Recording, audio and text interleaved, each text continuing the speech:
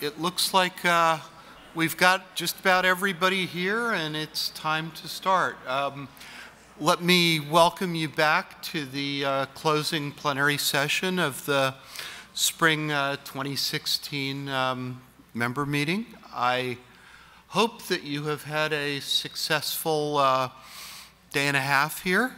You've found some interesting sessions, learned a few things. I have to say, I've seen a couple of sessions that really have given me a lot to think about and left me feeling really kind of reinvigorated about a couple of things.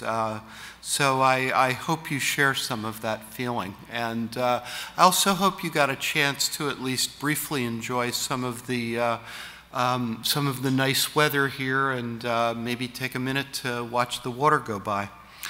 I just have a couple of things I want to deal with administratively before we get to the matters at hand. First off, I want to draw your attention to a piece of paper that was in your folder when you registered that has a heading of future meetings.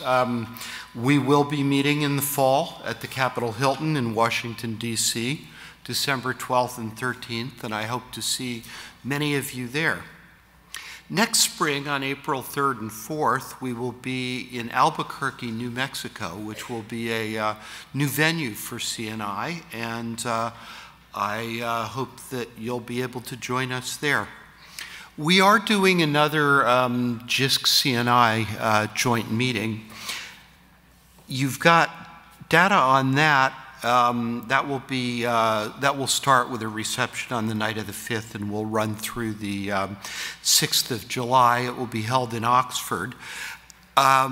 We've pretty much got the schedule together on that now, and Joan or I will be putting a pointer out, I would say probably later this week, that will take you to a website with information on that if you're interested. I also want to note one other meeting that we are joint sponsoring. This came out too late to get on the page of future meetings, but we do have some handouts out at the registration desk. That's the 5th incarnation of the Designing Libraries for the 21st Century meeting. It'll be held September 18th through 20 of this year at the University of Calgary.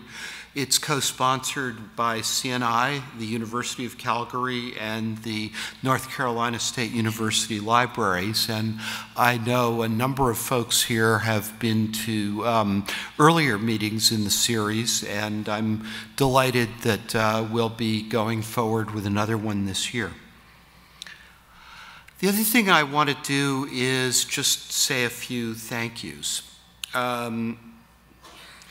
The heart of this meeting in many ways is the breakout sessions, and I'd like to call for a really good round of applause for all of the people who contributed wonderful breakout sessions to this meeting. Thank you.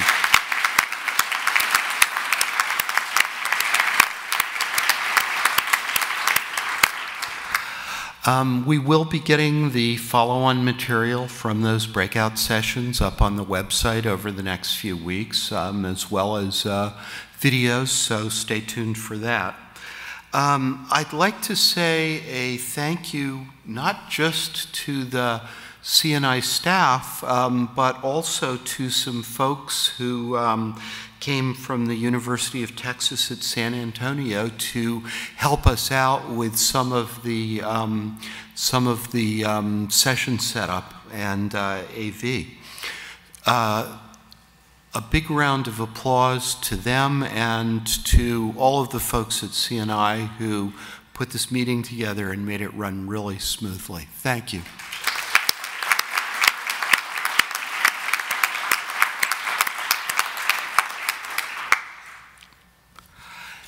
And with that, let me get to the main event. So this is going to be a plenary with 3 speakers here. I actually am going to take a couple of minutes at the front to put some of this in context, because this is a plenary that sits very close to one of the core concerns that we are spending time on at CNI. And so I want to just make that connection and underscore it really strongly. This is going to be recorded, and we will make the video available, but we are not going to capture the discussion and Q&A at the end for posterity. So if you want to enjoy that, if you want to benefit from that and share in that, it's a really good thing you're here, because it's going to be your one and only opportunity to do so. Hopefully that is going to give us an opportunity to talk frankly about some issues that get a little interesting sometimes. So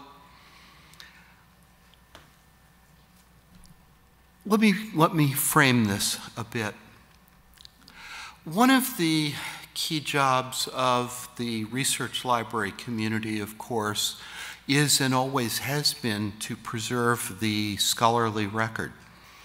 But a second responsibility of the research library system collectively, in partnership with archives, museums, and many other memory organizations, is to ensure that we preserve and organize and collect the evidence which is going to be critical for current scholarship and for scholarship going into the future.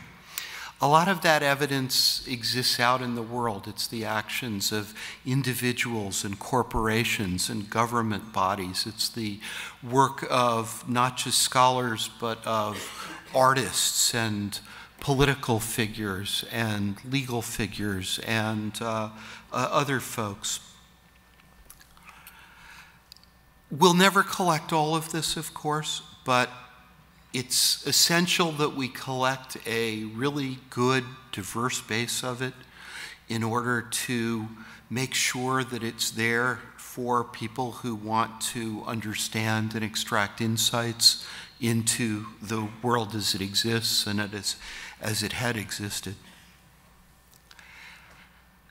The parameters around this collection are very different in a world where more and more of our creations and more of the documentation of our activities is in digital form.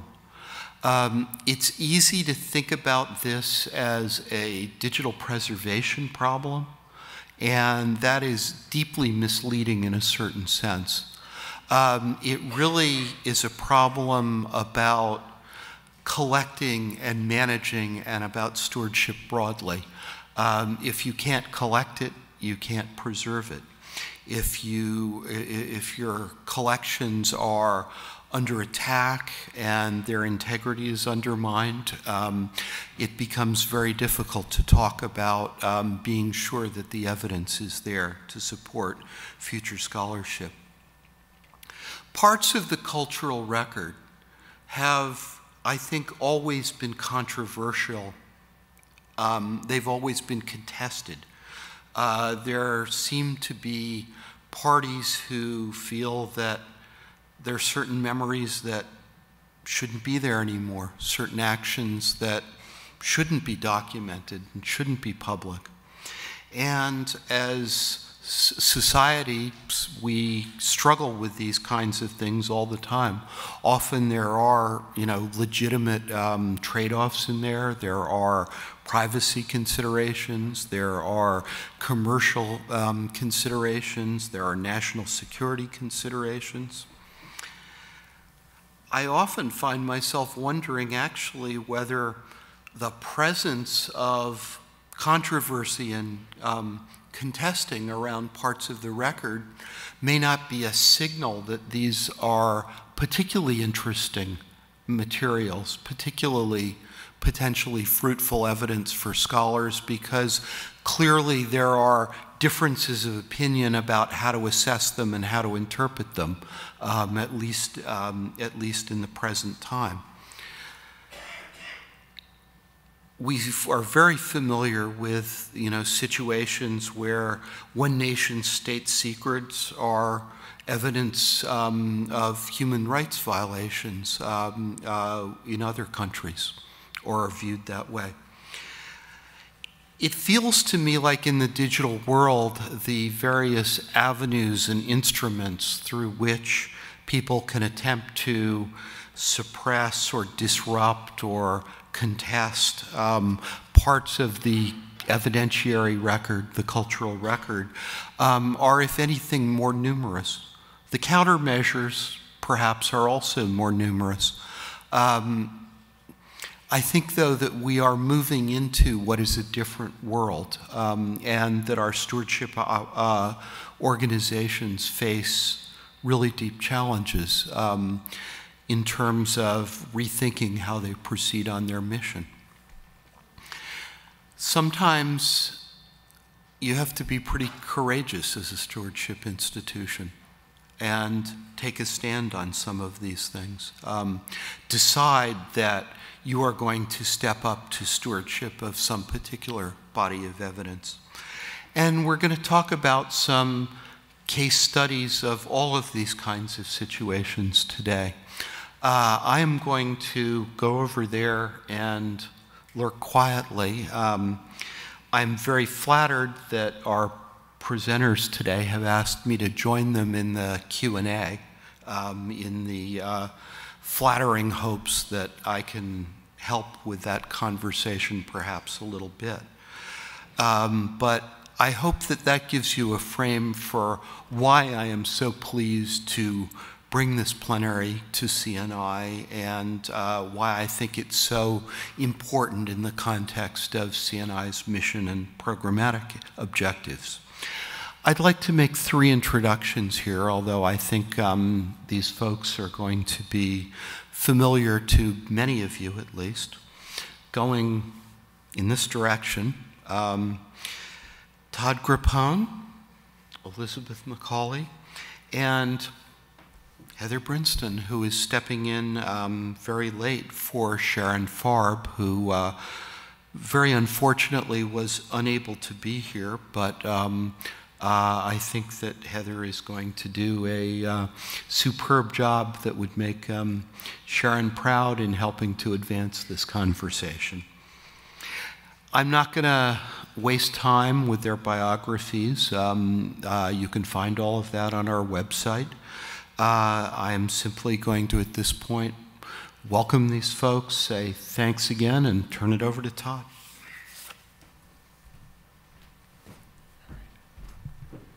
Thanks, Cliff.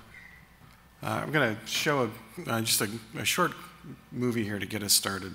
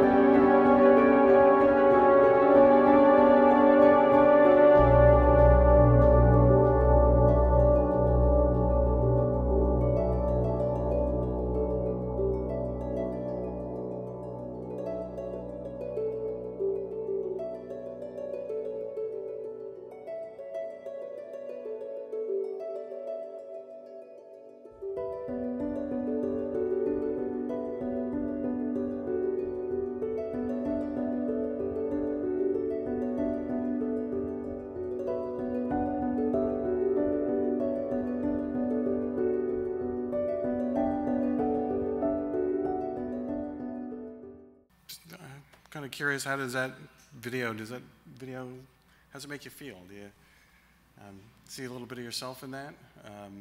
You know, some of the collections you do. There's documentation in there that people don't want you to see. You know, a lot of it, I think, looks pretty innocuous, but to some organizations, it's secret, and they don't want you to have it and to share it. Some of those videos we saw are pretty scary, and there's governments that don't want you to see it and don't want us to share it. And today, that's what we're going to talk a little bit about. So, just as an overview to our presentation, and these are some of the themes we're going to hit on today. You know, the mission of the university library, the academic library. We've always collected history. Some of the collecting we are doing looks a little different now, and some of the tools we use are different, but it's still history. We're trying to use these tools to preserve the broad historical record, and we're very concerned about privacy when it comes to the people we work with. These are people who have sacrificed a lot personally. Their families are in danger often. We need to be very concerned about the people we partner with. And it's about trust. I mean, those people who partner with us, who have this content, who are of interest, so to speak, to certain places, they need to trust us that we will follow through with what we say.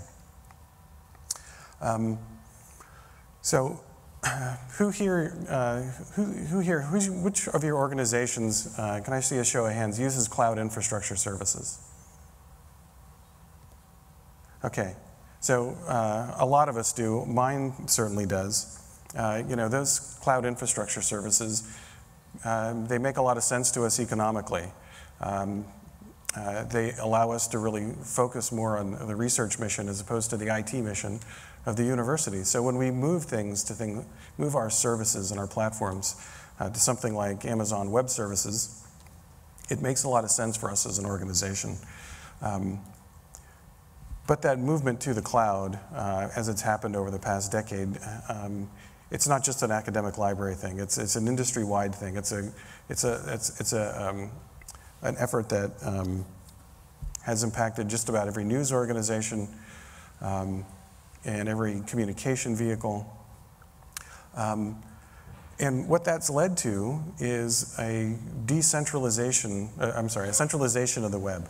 So when I first got into IT, the first thing I would do when I began a new job would be to go in, unpack a nice Sun server, set up an Apache or some other web server, and then we'd get content up online. These days, I buy a hosted service at Amazon, and it comes pre-built with a lot of the tools and services I need. That's all very convenient. It allows me to do my work in a different way. That centralization of services, however, has had a big impact on dissenting voices. People who have something to say about an organization, their government, they don't want to do it on the web these days, which has become controlled by a smaller group of technology companies, device manufacturers, and underneath the regime of a few governments. It's really had a chilling effect on free speech. And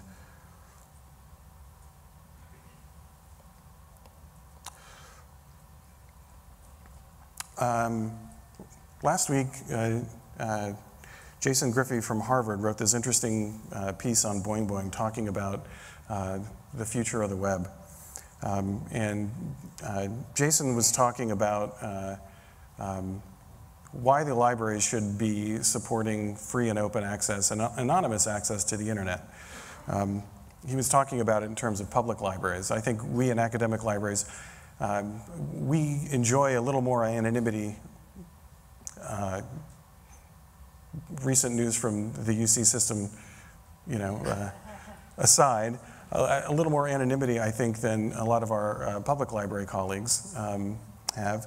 But Jason in his article was talking about freedom of speech and anonymity and why those things were important and how libraries can help support that. So he talked about the Library Freedom Project and the Kilton Public Library's project to install an anonymous relay in their library.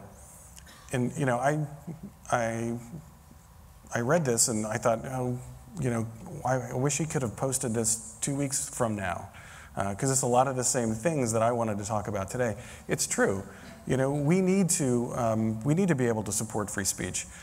We need to be able to support open access in a way that our patrons feel like they can enjoy the anonymity of that they need in order to have dissenting discussions. Jason was really talking about it in terms of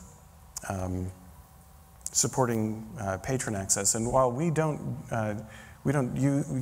provide these tools for our patrons at UCLA, we do use some of these tools to collect the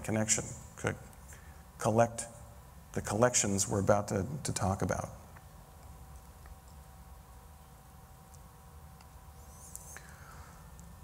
So I wanted to start off by, we're going to do a couple of case studies here, and you're going to hear about some of the projects we do. And again, we're going to harken back to some of the themes we talked about originally. The first project I want to talk to you about is this project called the International Digital Ephemera Project. We've been doing it for about 4 years. What the goal of the project is to partner with international libraries to digitize parts of their collection that they might not think about digitizing. And it's been a lot of fun. We've got national partners with the National Library of Cuba, the National Library of Armenia, and the National Library of Israel, and a number of other smaller regional partners. And we feel like it's going great. And so, but that's not really the story. The story is, at the beginning of the project, I gave a reporter from the Daily Bruin an interview about the project, and you know, I had mentioned some of the collections that we found with our first partner in Israel, and some of those collections were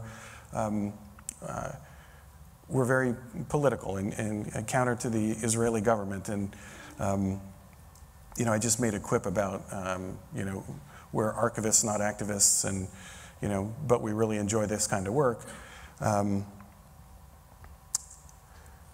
What happened is we had a couple of projects that were going on at UCLA. We had students who were in Tahrir Square during the Egyptian uprising. And they were there, this is one of the things they collected, by the way, in Tahrir Square. They were there just on to study, and they happened to be there, and they happened to collect a chunk of ephemeral content that was distributed during the uprising. But they also collected a number of tweets. They collected about 400,000 tweets from about 50,000 users, and they collected all of these tweets within 200 miles of Cairo. And as we started working with these collections, we started noticing something about Twitter collecting. And about, you know, one of the things that centralization of the internet has meant is that the information we post there is inherently ephemeral. That information relies on it being current, it being popular. And when we started working with this collection a few years after the Egyptian revolution, we noticed that a large and disturbing number of references within the tweets were gone, and 60% of those were not archived.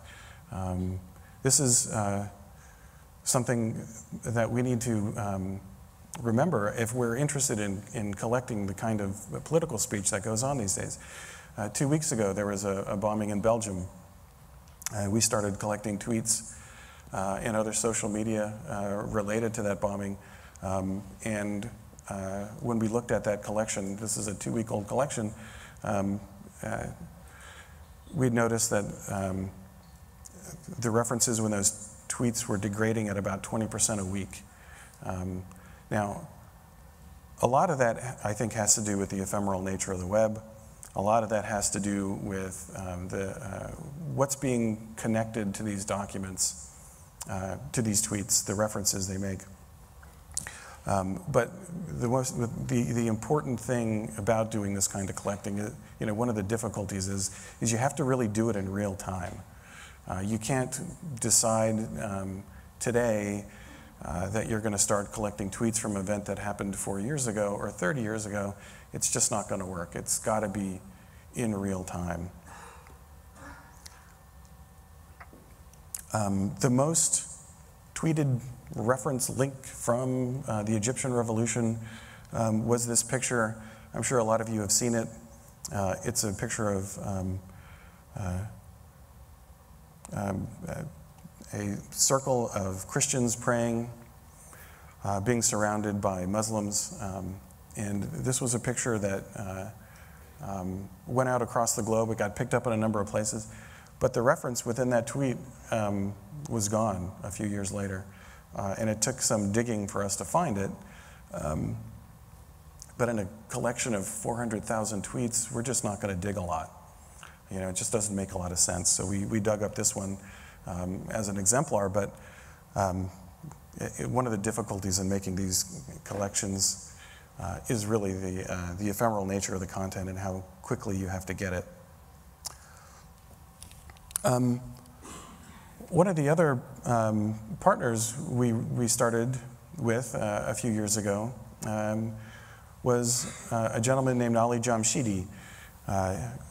Los Angeles has a very large number of Iranian expats, and Ali was what I thought was one of those folks. When the Egyptian Revolution broke out in 2009, Ali was a graduate student in computer science in Russia. And when he found out about what was going on in his home country, he started writing and blogging about it.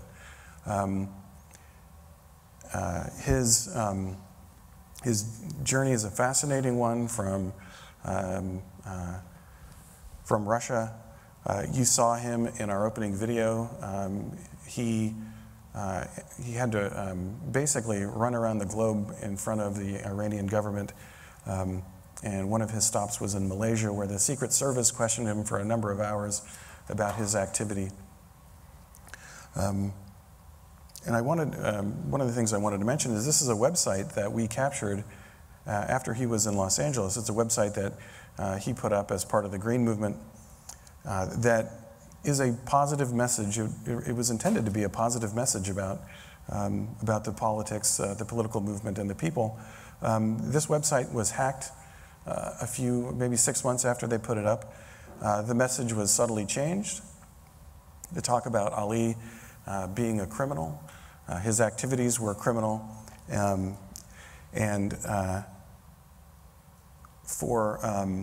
When we started the project, without Ali, this would have been the only version of the website we had. But we partnered with Ali. We got the original files. And we were able to pull it together. So if you think about modern political protest, it looks a lot different than what happened with our election in, I think it was 2000 with the Hanging Chads, where we, by and large as a society, let the law handle it. In a lot of other countries, they just don't have that kind of faith. And what they do is they use their cell phones and they use their other electronic devices to document what's going on day to day in their lives. In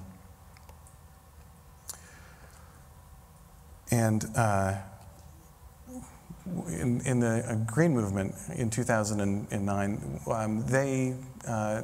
they really wanted to share this video content. It was by and large, one of the first Arab Spring uprisings. It was the Twitter revolution. And after the protests of the election, it was the people on the ground were starting to share content. They wanted to get it out, and the government began shutting off parts of the internet. And they started using different proxy servers to move content out and to give it to safe havens and give it to people they trusted, like Ali Jamshidi in Russia, to share. You know, this type of activity is typical of political discussion. You know, we're going to go where they aren't in order to get our stuff out. And that's often off the central internet. And that's a real challenge for us as we try to collect this content. The content becomes harder to track, and it becomes very hard to collect. We typically in libraries don't use these tools to make our collections available. And we need to be pretty open to doing new kinds of things. You know, just as a side note, at one point in time in my career, I'd been working in college IT, and we had moved to Google Apps for education. And we did it over the summer, and almost 2 days after we had initiated it for our students, I got a phone call from a group of students in China saying I can't get to my email. And we quickly figured out that they were being firewalled by the government. Well, Google was at that point in time. And I found myself in an interesting situation where I could tell my students how to break the law in China, or I could try to help them do something myself. And we ended up providing a different kind of access for them. But, you know, these are the kind of things that can happen when you get outside your comfort zone. This is a picture of Ali. He did a lot of vlogging and blogging and all kinds of stuff in the 2000s to make sure that the voices in the Green Movement were heard. He became a fairly well-known activist around the globe. After he worked for us at UCLA for a while, he went to work at an organization called Interim, which is an international NGO teaching activists how to communicate safely, how to communicate and keep their anonymity and their privacy. And I wanted to say that what Ali does for us is he puts a very well-known, trusted face on our collecting. I can go out through Ali to a number of places who have collected or are collecting dissenting opinions and dissenting documentation and offer preservation and hosting services for them. And what we have with Ali is a partner who they are familiar with, who they trust. He gives us instant credibility with activists and instant access to a lot of their collections. So, we're talking about some very sensitive stuff, you know, and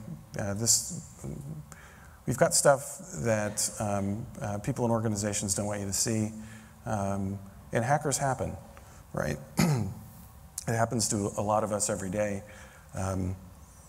and you know, you might think it's odd that we would collect these things to make ourselves a bigger target. You know, I don't have any super answers for you in terms of information security, because we don't do anything special. We don't do anything we just try to focus on best practices. We try to find a balance between policy, privacy, and security. I do want to say that the best approach to information security that I've found for some of these collections, depending on their volatility, is just to simply not accession them, to collect them. We believe in terms of some of this content that preservation is more important than access, and that it's better that these collections exist than don't. One of the other things to remember is really you have to have some flexibility. I often, you know, I've heard a few times from some of my folks, oh, you can't do that. You know, you can't open that firewall port. But you have to be able to do that. You have to be able to get some flexibility, do some things you're not really comfortable doing in order to collect this content. And we feel like it's very, very important. Very important. So, Just a few more case studies from me. Back to the International Digital Ephemera Project. One of the things we thought would be really interesting and great is if we could get some digitization equipment in the path of Syrian refugees, just to see sort of what they had. We found a partner in American University in Iraqi Suleimani, which is in Iraqi Kurdistan. It's one of these over here. They had they had a good number of Syrian refugees going through there. We partnered with a faculty member there who was interested in digitizing content with her students, basically as a teaching and learning tool. And we were interested to see just basically what they would dig up.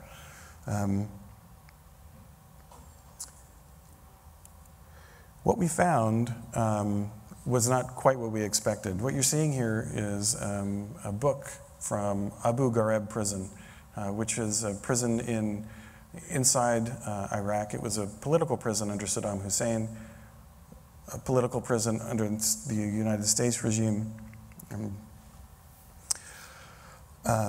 It's not quite what we expected, but it's what we got. This story comes from one of the students at American University, Iraqi Suleimani. It's a religious text. It's mislabeled for some obfuscation. It's a banned book in Iraq. One of the other things we found was a couple of notes hidden within them. One of these notes basically says you need to take this out into the sun in order to read the hidden text. Kind of a funny thing to write. Sunlight's not hard to find in the Middle East, I would imagine.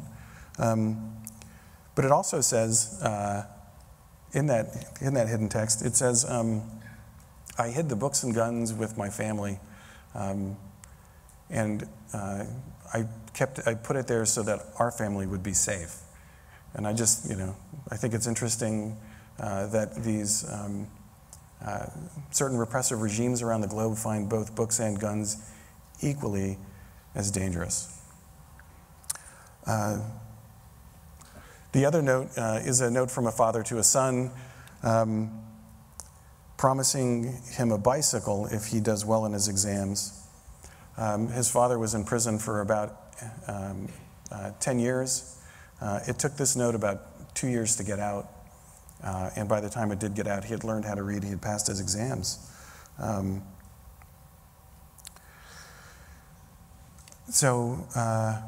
One thing I'd say that, I've said this a few times, but not directly, is really when you get outside of doing when you get outside and you start doing this kind of collecting, you face difficulties. You face technical difficulties. You face difficulties in terms of it's really hard to build trust relationships. It takes a lot of time. But you get a lot of wonderful things that happen to you. We have a lot of serendipity in the collecting we do. We didn't expect this book and note from Abu Ghraib, but we got it, and we think it's wonderful. And we think it's stories like this that make the kind of activities we're doing important. Lisa?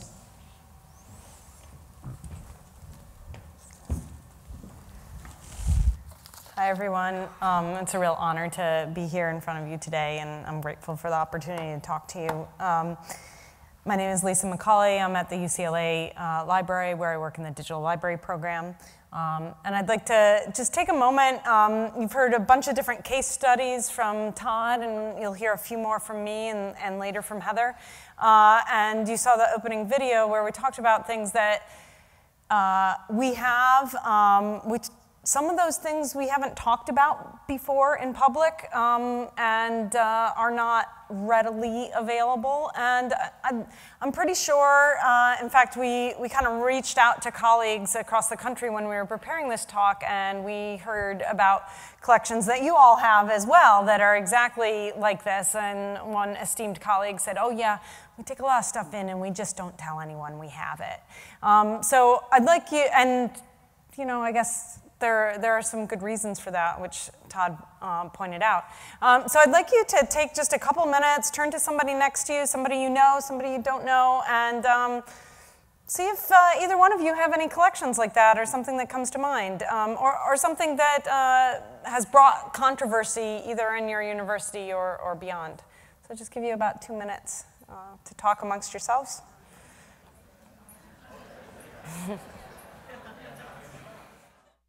Okay, I'll ask you to finish up if you can just say your last few words. All right, thank you. I'm kind of excited to have heard so much chatter. I was a little afraid it might be quiet at the end of the afternoon here, so I'm glad you found stuff to talk about. Now, you can probably guess what I'm going to ask you to do next. How about a couple volunteers to either rat on your neighbor or talk about something that you feel that you can talk about in front of the cameras. As Cliff said, we're going to turn off the cameras later so that you can talk more frankly and so that we can talk more frankly. Any volunteers? Thank you. I think Todd knows some of this. We've been on panels together. I run an education program, so we don't have a collection, but our graduates work in collections, including collections of human rights organizations, both Witness and Human Rights Watch, both of which put cameras in the hands of people in incredibly horrific situations, women getting stoned like with stones. And so these things, though the goal is to inform the rest of the world about what has happened, just putting unredacted pieces of these videos out there will result in murder of the people who took the videos. So, so it's a matter of redacting things. And recently, actually, about 3 weeks ago, Human Rights Watch got hacked. And they thought they had very high security, and the hackers took some of the original material unredacted, and they're incredibly worried about what could happen with that. So getting hacked is another issue, even for when you have this material, you know, not offline, but not cataloged or whatever. So. Excellent example. Thank you so much. Anyone else? Example, controversial collection, dangerous collection. Okay, we'll come back to that topic later. I want to just turn to a couple of case examples. This is part of the collection that you saw earlier in the video. From a group of librarians who work together to take digital versions of highly sensitive documents from inside China, documents that in this case were absolutely confidential, as marked here, and distributed only very narrowly. And as you can see, this is from 1950, so maybe it's not so risky anymore to sneak this material out, but I want to remind you that just earlier this year in January, publishers in Hong Kong were found missing, and protesters in Hong Kong took to the streets, and in particular, they were concerned about the encroaching Chinese government on the freedom that Hong Kong has enjoyed up until now. And so these are still quite dangerous propositions for people. And here are librarians and archivists inside China, just like us, who think that it's more important to get this information out than to be completely safe. And so this is one of the collections that we don't have available at this moment, but that we hope to make available soon. And again, as Todd had pointed out, it's one nation's state secrets, and for us, it's information about how that state maintained control, how it ran its government in ways that we're interested in finding out more about, and bringing to the light a lot of devastation and oppression that happened during that era and continues to happen. I also like to turn a little bit to how to make relationships work, and this has been really key to everything that we've worked on in the projects that Todd presented, and I want to highlight a few that we've worked on. And the number one thing that Todd pointed out was that this kind of work doesn't happen easily, and it doesn't happen quickly. And in this slide, I show several of our partners for a project that we're working on in the Sinai Desert in Egypt, and we talked about working together for at least 5 years before any pixels or digitization or any sort of work or collaboration happened. And at any point during that time, there's a lot of time invested in planning and thinking through and talking through activities. And this is where I sort of highlight one of the risks in this kind of collecting is that, you know, at any point it could have fallen through, it might not have worked, and it was a huge risk on both the partners that we're working with and both from our point of view, that we would invest a lot of time in a relationship or a project that might not come to fruition. But we had faith and some trust, and we decided to go for it and to see what we could learn. At the worst, we could learn something, and we might not have this project come to fruition, but we could learn from each other.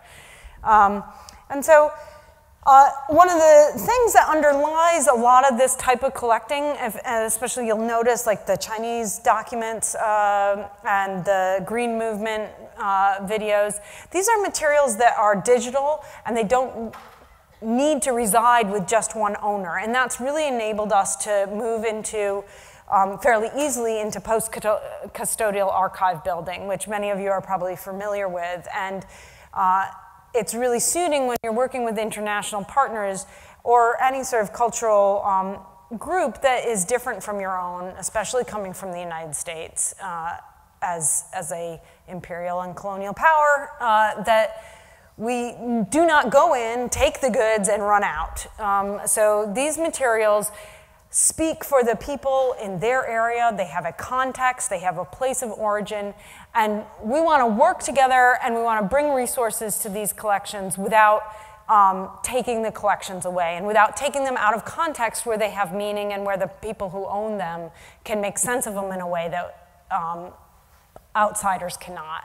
And so through doing that, we really have to promote authenticity, and that's one of the things we've been able to do working with Ali Jamshidi, and he's hired and recruited graduate students from Iran who work with him and who have done really elaborate metadata for us. And I'm so impressed with the detail and level of work these students do who are not library students, who are not in the information profession. They're pursuing degrees in, advanced degrees in language studies, completely dedicated to this project.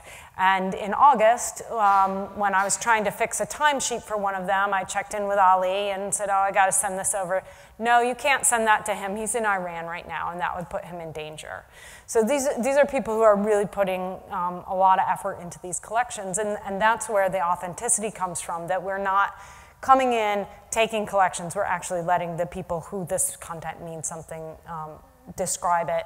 And then we work with them, of course, to talk about the things that we do understand, which are metadata standards, description, fields, managing files, file names, repositories, moving files around, and all in an effort to preserve these files, especially the cell phone videos from Ali. A lot of these were decaying rapidly because these are proprietary formats, all sorts of formats all across the gamut that we wanted to convert to something more stable. And so we pursue a policy of joint publication without acquisition. So through memorandums of understanding, and there's term limits in them, so it's not like anybody's locked into anything, but that creates this sense of trust and faith where we can work together and gain from the collaboration.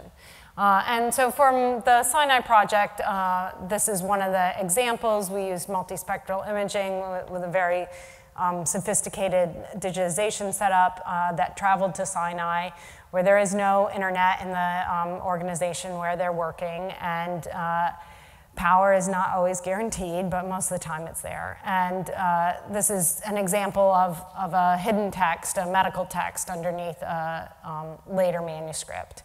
And this is what it looks like in that area. So it's just a very different atmosphere to work in than what we're used to working in, and it really, though, made sense to take the digitization equipment and the collaboration to the site of origin rather than the other way around. And one of the things that's super critical for this area is while these materials are medieval manuscripts that we're working on, and a lot of times we can say, well, they've been around for 1,000 years, they're on parchment, they're going to hang in there, they're going to be just fine. But they're in a region that is highly unstable, and as we know from things that have happened in Tunisia and other places throughout northern Africa, these materials may have been stable for a long time, but that doesn't mean they'll be respected by all people around them. And this is currently a highly fundamentalist area, so it's more at risk than it used to be. And lastly, I'll talk about just another collaboration that Todd mentioned, which is with the National Library of Cuba. And again, this organization is very sophisticated. They don't need. They've been doing their own digitization for a long time, but they're looking to amplify their efforts and also to have a publication partner, somebody who can put things on the web in a way that they're not able to. So recently, just last week, we sent down some digitization equipment to digitization professionals, and they did training in English and Spanish and left behind documentation in Spanish and English. And so that's, and this is some of the material they're going to digitize. And the choice of what they're digitizing is really up to them, knowing their collections and what they've been working on and what things are in a state like this that need digitization as an opportunity to preserve the material. And so I'm going to, at this point, turn it over to Heather, who's going to talk a little bit more about the scandalous collections that we have in our possession, including blank forms and other things that could get you in a lot of trouble.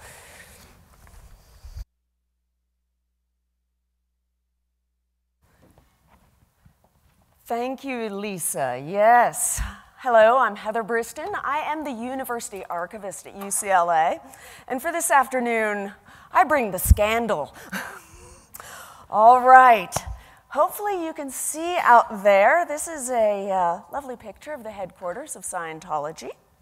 In 1973, UCLA was donated a Scientology collection. We described it in our online catalog. We have a finding aid up on the Online Archive of California. It has 9 boxes, includes 4.5 linear feet of material. We've had it open for research ever since it's been processed. But with greater visibility with our collections and online access comes a few more questions. So in 2000, UCLA was threatened with legal action by the Church of Scientology International. Now, hopefully many of you are familiar with the fact that this Church of Scientology is very litigious. And they put forward such claims that the materials were stolen, the materials were confidential, it was covered under a priest penitent privilege, and that we should cease and desist and return all materials. These are the kind of materials that we have here. This happens to be, for those of you who hopefully can see, this is the Sea Org contract. Now, if you saw a recent documentary or have read any of the recent tell-all books about Scientology, the fact that you must be willing to sign a contract to stay with it for over 1 billion years should not be a surprise, but yet this was one of our confidential documents. That then is surpassed, though, however, by our auditor's worksheet. That is a privileged document and must be returned. This is the actual document. It's blank. Then we have Jenna Elfman. One of the things that Sharon, if Sharon was here, would be telling you about was both about the external and the internal pressure that she was receiving at that time about these collections. So people from within UCLA were sending her emails, asking her such questions like, have you briefed the university librarian about this, including the issues, because at UCLA, if you are responsible for all liabilities, fines, penalties, and actual damages that rise from litigation. And does she agree with your views? And she also received other messages that said, I imagine I will shortly be getting a moderately threatening letter coupled with a request to meet with the chancellor. So noting that these types of collections, not only do we receive pressure from the outside, but we can receive pressure from our own institutions. She even received a call from Jenna Elfman, pleading to exchange the collection for the red and green volumes that had newly been published by the Church of Scientology International. Now, what I can tell you is that we still have this collection. It is still available for research, and people do still use it for research. The modern archive was born in revolution, the French Revolution to be exact. Rather than taking their anger out on the records, they recognized that archives could serve as a record of oppression, greed, and corruption. Thus, the notion of the accountability value of archives was born and continues to this day. In the particular case that we see here, there were documents collected by 3 researchers between 2006 and 2011. At a point in about 2013, there began to be a real risk of preservation of the material, and they started to be reformatted. At about this same time, these researchers began a discussion with the British Library about finding a permanent home for this collection. In a recent statement refusing the collection, the British Library stated that they could not take the collection because the materials are subject to copyright law, and therefore there is a difficulty providing access, and that the library judged that some material could contravene the Terrorism Act of 2006, which specifies that specific responsibilities to anyone in the UK that provides access to terrorist publications, and the legal advice that they received highlighted any risk of making the materials accessible. So now I have another question for all of you. How many of you agree with the British Library's statement? Show of hands. Nobody's going there, okay. How many of you would this archive have presented any issues? How about that question? Boy, this is a bold group. Well, yeah, I was gonna say, I think there's issues, but it's the discussion of those issues that we're here about today. Now, Cliff spoke about this issue in his opening talk, and I'm very glad that he started this conversation because I think this is one of the, in some cases, very troubling areas for us as archivists and librarians to discuss: the right to be forgotten. It is a complex issue for us because we support the idea of protection from fraud. As we've seen in a lot of these contentious collections, people give them to us at risk of their lives. We are concerned about issues that arise from online bullying and false accusations and material such as this. But what about things that should not be forgotten? Not everyone should be forgotten, especially when the result is literally changing the historical record. As you know, in Europe, they do have a right to be forgotten, and as of May 2014, Google has removed over 1.3 million URLs from its search engine. Most were removed, and this should not be a surprise, from Facebook, YouTube, Google Groups, and Twitter. However, they do note that ultimate decision is made by a human regarding removal because the variables, including public interest claims, need to be handled on a case-by-case basis. For example, there happened to be a British doctor who requested that over 50 links about botched medical procedures be removed. In the end, Google removed 3 results that contained personal information about the doctor. And of course, this only covers Google in Europe, and so materials can often be found elsewhere. This is an excerpt from our deed of gift that we actually have about the Green Movement. And it is really how we go about managing and being mindful of third parties in our archives. We take this, and all of you who collect materials as we do, take this very seriously.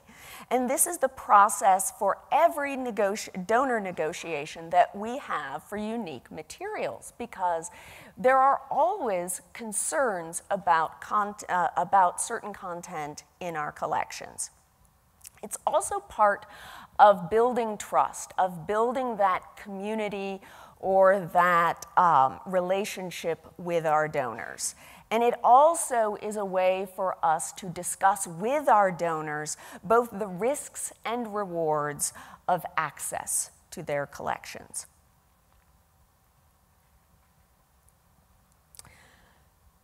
Accountability.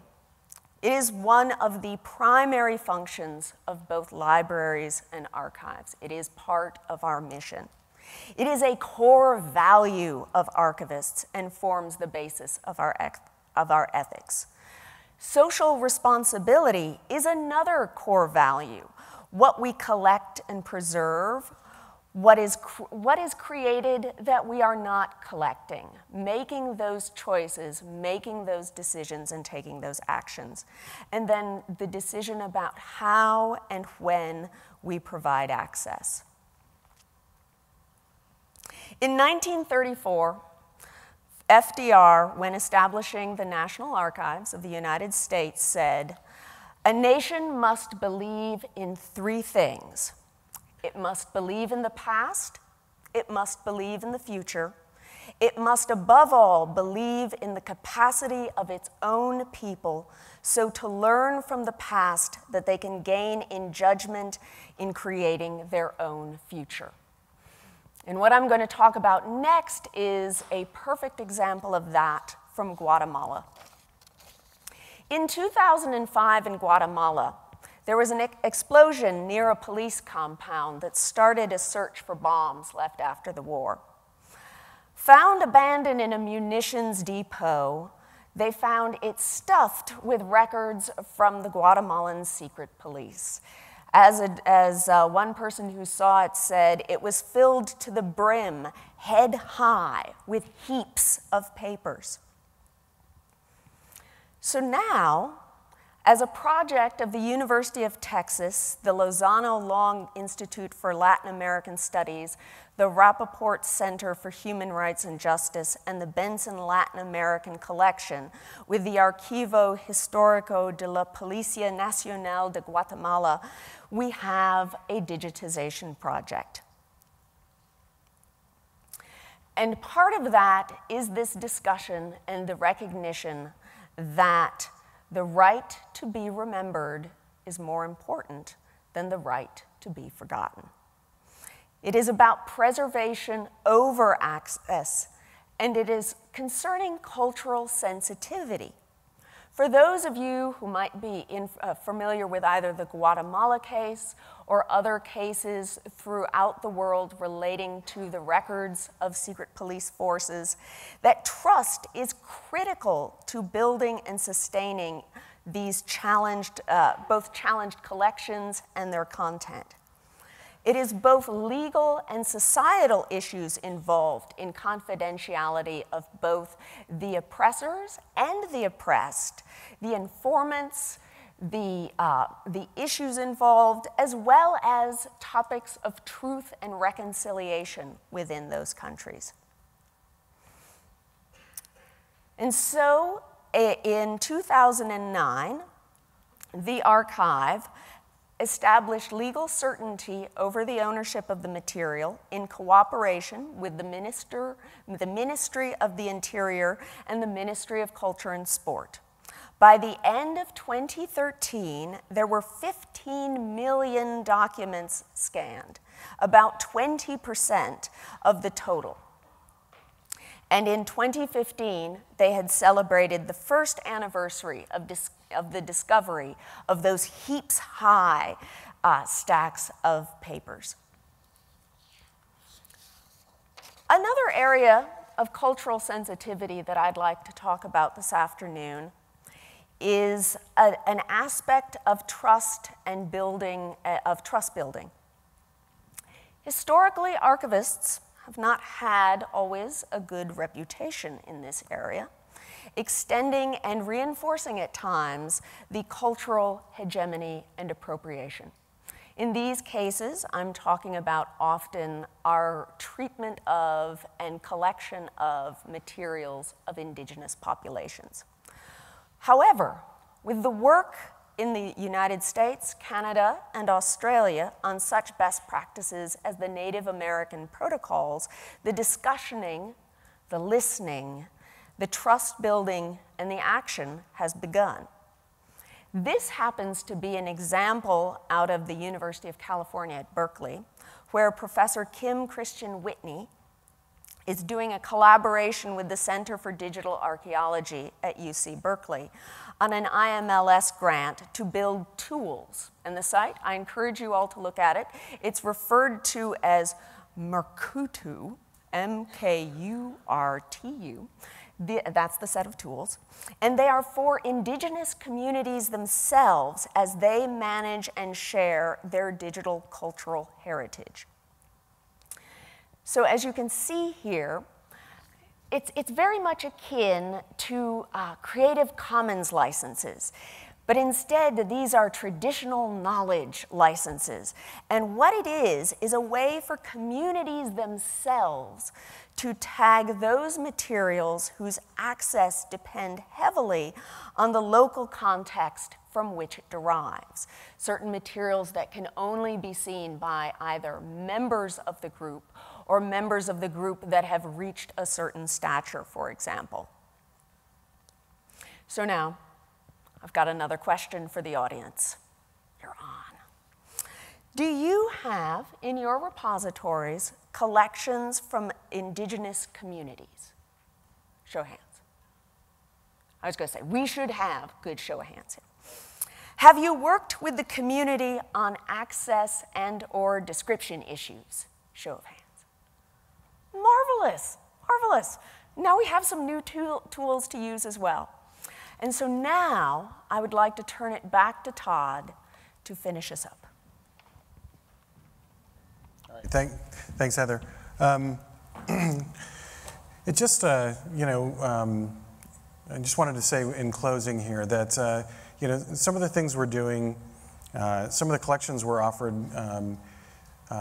you know, we feel like we've got a pretty good background at UCLA with doing this type of collecting, putting together certain documentation that makes it possible, the legal framework, and you know, we do have some experience working with some of these activists and their hacker colleagues, and we just wanted to say if there is interest in the community in finding a group of librarians interested in doing this kind of collecting, please reach out to us. Reach out to me. I'm sure you can find me. I'm on email and Twitter. And we'll see, let's start talking. Howard mentioned earlier that we've already started on a panel together, and we would love to expand that conversation to others who are interested in doing the same thing. I wanted to close with a quote here from our university librarian who couldn't be here today. And she's, you know, her position on this is really, you know, that we should not be bystanders. We should be actively out there collecting this content. There's more and more of it that shows up on the web every day. There's more and more of it that emerges. As I mentioned before, it's hard to find, it's hard to collect, but it is out there and it is possible. It takes time to make those relationships with those online communities, with the activists. It just is, we really feel like it's worth it. We feel like that's the kind of collections we're doing, the kind of collecting we're doing. We hope are bold, and you see them as things you'd like to do as well. We'd love to bring partners in. I want to thank you for your attention. As Cliff mentioned, we're going to go into some Q&A now. But just before we get there, I'd love to say a few more words. You know, we talked a little bit about the Scientology collection, but Heather didn't really mention the razor blades and the smoke alarms and all the other things that happened while we made that collection available. Those things sort of happen. I want to do another show of hands. How many people were asked by their institution to call the State Department last year? Just me? That happened to me about 6 times. I only called them, actually didn't call them any of those times. But when you're sitting in Los Angeles and the interview's just about to be released, and you go to your chancellor and you say, oh, I found this really great North Korean content, they pause and they go, oh, have you called the State Department? Right? On one hand, it makes it really fun to do these kind of projects. On the other hand, you know, it does make you pause. You know, how many people actually send camera operators out into the field? Anybody have partners they do digitization with? A couple? All right, how many send their digitization partners into the Egyptian desert with $9,000 in their money belt? Just me? Yeah. We began this International Digital Ephemera project with a partner. That partner, we were told, you know, we're really interested in you guys doing Middle Eastern collecting. Here's your first partner, the National Library of Israel. Let me tell you, when you go out and you start talking to people in the Middle East about their collections, and it's the United States and Israel knocking on the door, you don't get a lot of answers early on. And so it took us some time to find the right kind of angle in there and the right kind of people. The last thing is, you know, one of the other challenges is really incredibly bureaucratic. You often get these things when you work at large institutions and public institutions. You know, it's really easy to send a digitization equipment to Iraq. It's almost impossible to send it to Cuba, right? I had people there last week. The president was there 2 weeks ago. And it was just kind of funny how much trouble we had sending equipment into there.